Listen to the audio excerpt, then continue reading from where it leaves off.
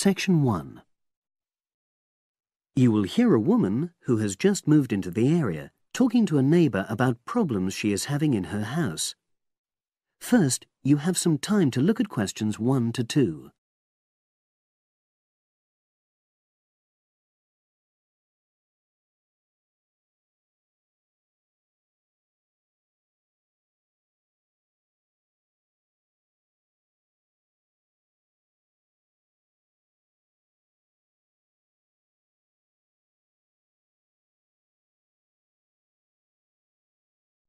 Now we shall begin. You should answer the questions as you listen, because you will not hear the recording a second time. Listen carefully and answer questions 1 to 2. Oh, hi Ruth. How are you?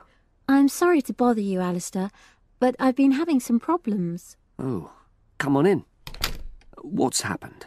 Basically, I had a leak from one of the pipes in the bathroom, and water started coming through downstairs, and the kitchen ceiling's badly stained. I've got the leak fixed temporarily, but I wasn't happy with the plumber, and I wanted to ask your advice. Of course. Well, the first thing I'd say is make sure you choose a local company. That way, if things go wrong, you're close by and it just makes things easier. Let me write this down. Right. Yes. The plumber who fixed things yesterday was from quite far away, but I chose him because his advert said he did emergency repairs. Well, fair enough. You needed something in a hurry. But another piece of advice I'd give is try to avoid calling anybody on weekends. That'll really bump up the prices. Leave it till Monday if you can. Well, yes, I think I can do that, because the temporary fix should hold. And obviously I'll need the ceiling plastered and eventually redecorated. Yeah, sure. So who would you recommend? Is there a directory? Well, there's quite a good website covering this sort of work. It's www.plasdeco.com. Is that with a K? A C. PLASDECO.com. Got it. Well, I'll try and have a look at that. Yes, it gives price and quality comparisons. Oh, that'll be useful. But I find personal recommendations really helpful as well. You know, you can find out whether you can rely on the company.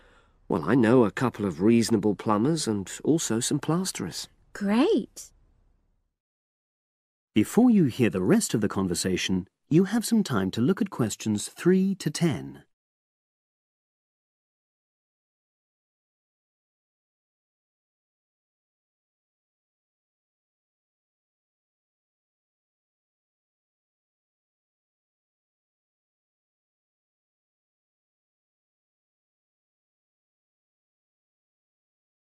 Now listen and answer questions 3 to 10.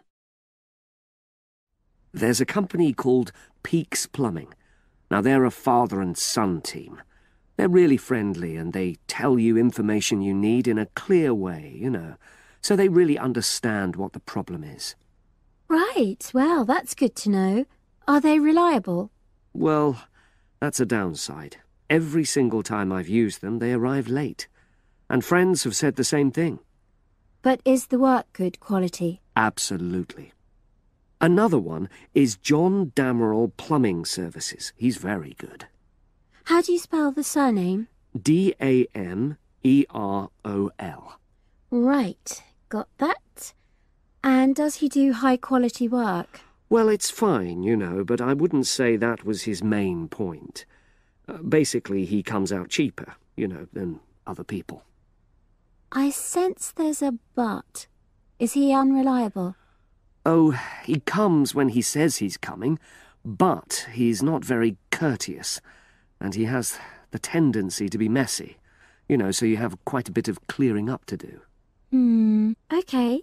So it's up to you. They're both good workers and they won't cheat you. Right. And you said you knew some plasterers? Yes, a company called Simonson Plasterers did our living room last year. We chose them because we wanted some fancy work on the ceiling, around the lights. So they can do a variety of designs. You've got it. But it comes at a premium because they are more expensive, you know. Than the others. Yes.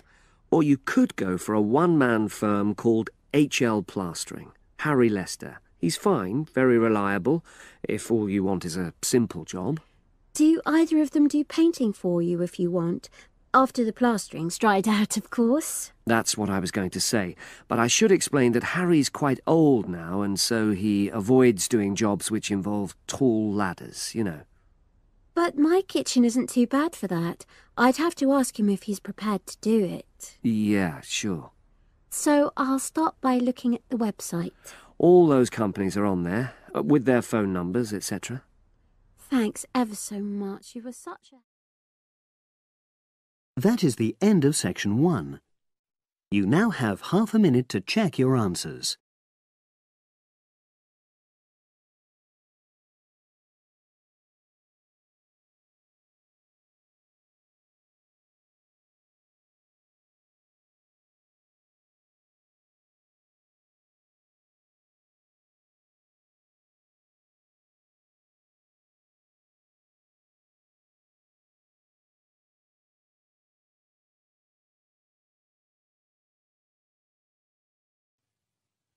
Now turn to section 2.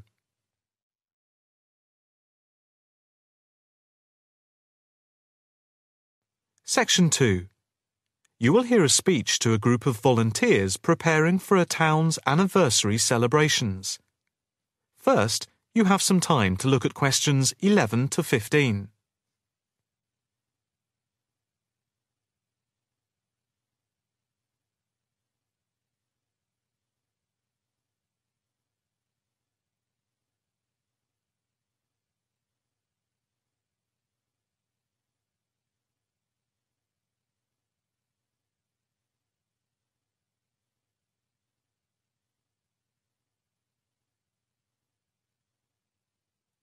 Now listen carefully and answer questions 11 to 15.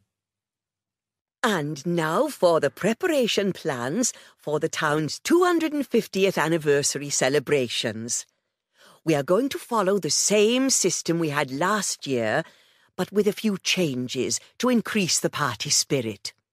First of all, this time we are going to make the concert on the beach open to everyone without charge. This is because we have been given money by the council for the celebration, and also because last year we had so many problems with keeping people out who had not paid.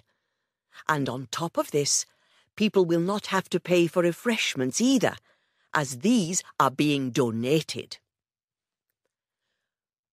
Right now, we are going to divide into 4 teams. The first one, the beach team, will be responsible for cleaning up the beach on the Saturday morning, picking up litter, bottles, plastic bags, wood, and anything else that's lying around. Everyone is meeting at the beach shop at 8 a.m.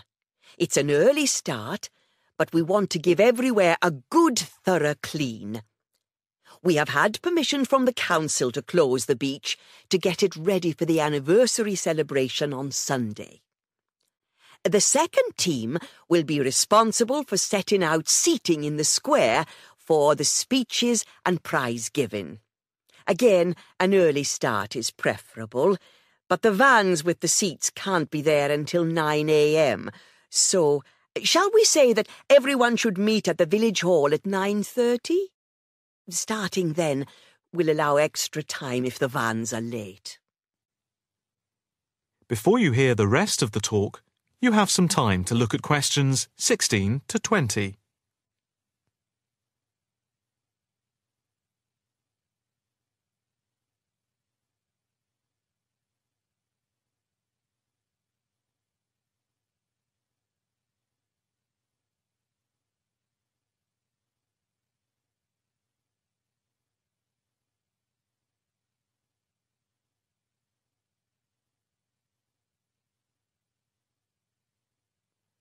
Now listen carefully and answer questions 16 to 20. Now, the third team will be the judges. For each of the various competitions, we will have 3 judges. On the whole, they will have had experience of judging before. There will be a boat race, a swimming competition, and the best fancy dress. A cash prize will be given to the winner in each category, and for the 2 runners-up, there will be book tokens. There is a sponsored mini-marathon, and by the deadline, lunchtime today, we had 263 applicants, with ages ranging from 15 to 60. That's 80 more than last year. Each entrant has paid a £20 registration fee to enter, and all the profits will go to the local children's hospital to help fund much-needed specialist apparatus. The 4th team consists of the wardens for the day itself. We are expecting at least 10,000 people, if last year is anything to go by. The fields near the entrance to the beach can be used as car parks, and we need wardens to help make sure the actual parking is more organised than last year, which was a mess. We also need someone to be in charge of the first aid, which will be at the entrance to the beach. Finally, we need some volunteers for the clean-up. Last year we didn't do this very well, and so the council has agreed to provide large bags to collect all the recyclable material like glass and plastic, etc.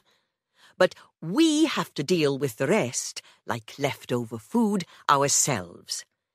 We don't want to leave piles of rotten food around or dangerous bottles. That is the end of section 2.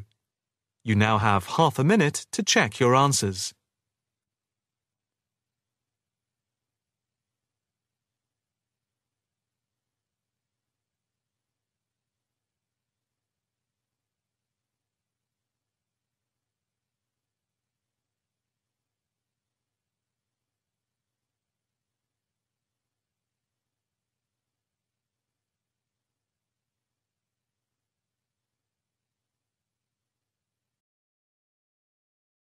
Now turn to section 3.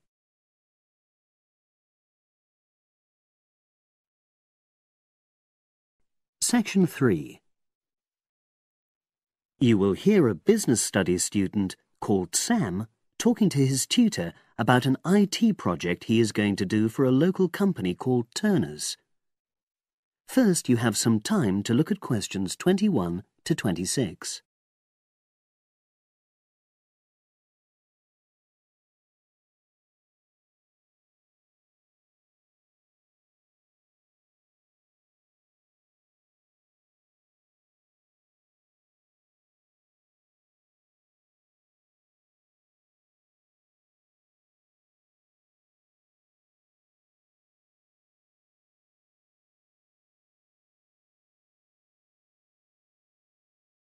Now listen and answer questions 21 to 26.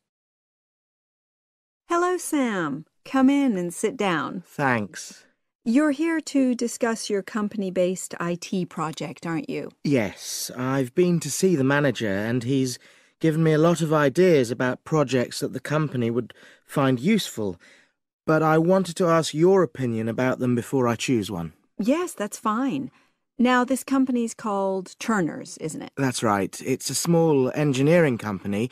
They make machine components for trade use. They're well established. They started in 1976, but they're a bit old-fashioned. Okay. And what kind of projects did Turner's suggest you could do for the company? Well, they want some improvements made to their customer database. The one that they've got at the moment isn't very useful in some ways. I had a quick look at it. That would be a very straightforward project, and it'd be simple enough to evaluate, but I don't think you'd get enough out of a project like that. You wouldn't learn anything new. Well, another project they suggested is to do with their online sales catalogue. At the moment, customers can look at their products, but they can't actually order them online, which must affect their competitiveness. but I said I thought it would take too long. It's quite a big task. You're right, it's too much for the time you've got. It's a pity, though. Then they want some help with their payroll system. At the moment, the way they calculate pay involves a lot of manual accounting. I suggested they could have a system where employees register electronically when they arrive and leave work, so the hours they do could be transferred automatically. I think you'd get a lot out of a project like that. It would extend your skills, but it wouldn't be too much to take on. A student did something similar a couple of years ago, but this is slightly different. Well, then they need help with their stock inventory. They do everything manually. Really? Yes, and it takes so much time. It's probably very inaccurate, too. An electronic inventory would probably be the biggest single benefit for the company. I'm surprised they haven't had it done before. I know. Then they wanted to improve their internal security.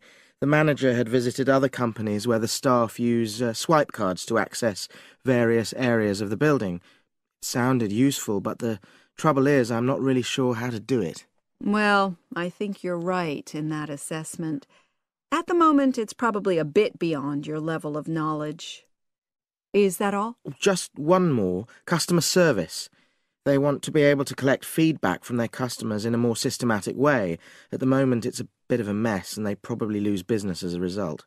Would that involve you going to see customers at their own premises?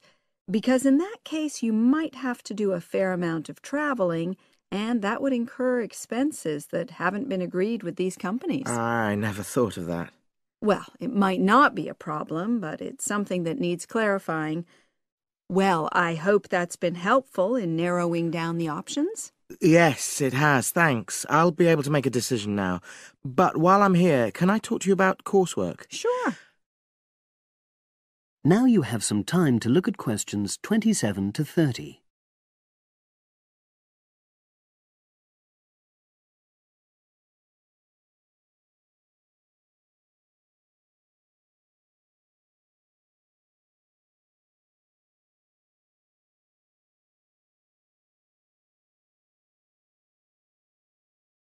Now listen and answer questions 27 to 30. I'm not very happy about the way our group assignment is working. There are some problems. Oh, dear. Are people just not getting on with each other? That's the worst thing. Actually, we're all friends. It's not that. But when we're having a discussion about the assignment, one or two people end up doing all the talking and the rest don't say anything. It's a bit frustrating because we need plenty of debate. Well, that's a common observation. You're studying in a group with people from all over the world, and you all have your own ways of participating. In some places, students are more used to listening than talking, and vice versa.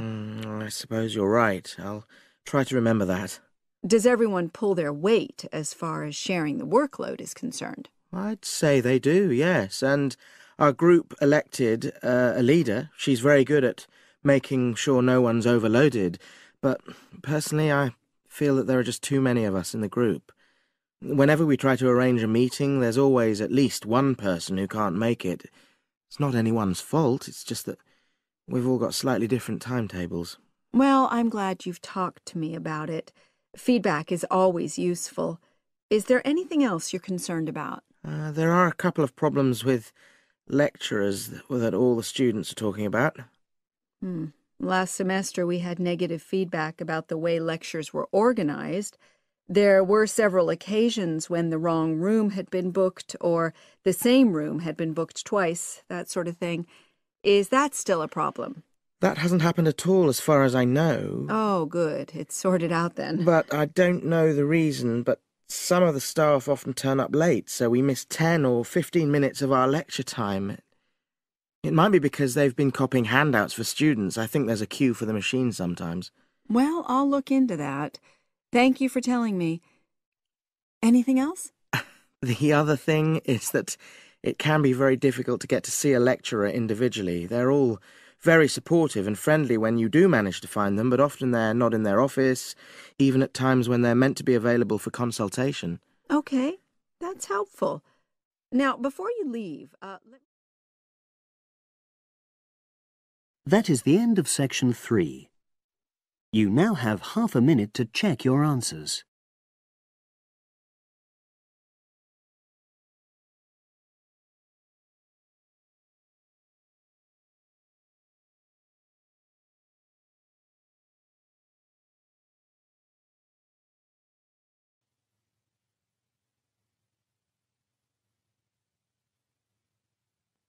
Now turn to Section 4.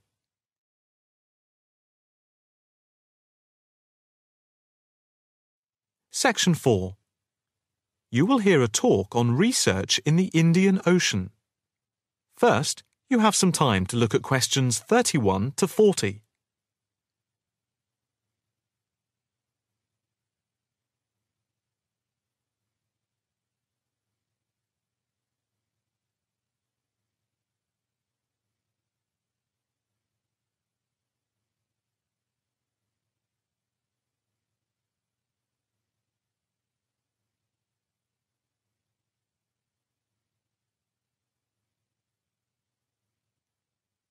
Now listen carefully and answer questions 31 to 40. In this, the first lecture in our series on the changing face of the oceans of the world, we are going to look at the Indian Ocean, into which the Oceanography Department at the Institute here in Australia has been doing pioneering research over the past 5 years. Let us start with some facts about the Indian Ocean to give you an idea of the scope and complexity of the enterprise we have undertaken. As you can see from the diagrams here on the screen, showing the relative size of the planet's 5 oceans, the Indian Ocean comes third after the Pacific and Atlantic Oceans, but is larger than the Southern Ocean and the Arctic Ocean. On this slide, you can see that the Indian Ocean is different from the 2 larger oceans in that it is landlocked to the north and does not extend into the cold regions of the North Pole. Covering some 73,440,000 square kilometres, the ocean constitutes approximately 1/7 of the Earth's surface and about 20% of the world's total ocean area. At the equator, it is around 6,400 kilometres wide, with the average depth being about 3,400 metres, and with the deepest point being the Java Trench at 7,450 metres. Flowing into the Indian Ocean, we have some of the world's greatest rivers. The Zambezi here, the Ganges here, the Indus, the Brahmaputra, and the Tigris-Euphrates just here. The 2 largest islands in the Indian Ocean, Madagascar, here off the coast of Africa, and Sri Lanka, here off the southern tip of India, are structurally parts of the continents of Africa and Asia, while islands like the Seychelles are exposed tops of submerged ridges. The Maldives are low coral islands, and Mauritius and Réunion are volcanic cones. The surface waters of the ocean are warm, except where the ocean touches the cold waters to the south. A network of scientists, mainly oceanographers and meteorologists from around the world, are monitoring changes in the ocean's temperature and acidity, especially where it meets the Southern Ocean, in order to see how global warming is having an effect on the waters there. An assessment is also being carried out on how this is impacting on low-lying habitats and peoples in the more populated coastal regions around the rim of the ocean. In the warmer north, islands are vulnerable to even the subtlest changes in sea levels and tides, so they are being closely watched. Moreover, a close eye is being kept on wind changes, especially alterations to the monsoon rains, typhoons, cyclones, and any other natural phenomena. In addition to the information sent from the ship that we have stationed off Antarctica, in the south of the Indian Ocean, data are being transmitted round the clock from buoys anchored at various points around the ocean. 5 of these buoys are observing ice packs and icebergs coming into the Indian Ocean from Antarctica. Besides the buoys, data on cloud cover and wind and temperature change are received by satellite. Satellite images are also being used to record the size of the icebergs from the moment they break off from Antarctica. Their course is then mapped as they move out into the Southern Ocean. Here at the Institute, the raw data from the various sources are received and the information is then constantly processed by a bank of computers. Once the data have been collated, the next step in the process is the analysis by experts here and at centres around the world, looking for even the slightest shift in patterns of temperature, wind, and sea levels. In the light of the fact that this is a global enterprise, the Institute is staffed 24 hours a day with researchers working in shifts, and we are in constant contact with centres all around the world. In total, 900 experts from around the globe are involved in the programme. The work at the Institute is now into the 5th year of a 10-year data collection, which began in 2003. The analysis of the 5 years to 2008 will be published early in 2009. However, changes in patterns are already being noticed since the data have been gathered. That is the end of section 4. You now have half a minute to check your answers.